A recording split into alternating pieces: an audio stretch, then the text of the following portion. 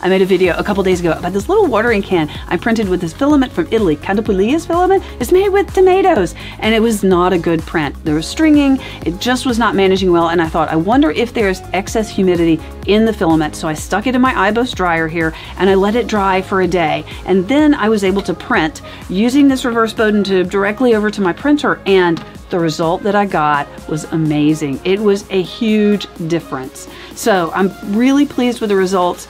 The IBOS dryer is maintaining the humidity as we just sit here. It's been sitting there for another day. And if you're interested in interesting filaments like this, Cantapulia also has a hemp filament. They also have pomegranate filament. So let me know in the comments if you want to see something printed with hemp filament. And don't forget to follow for more videos.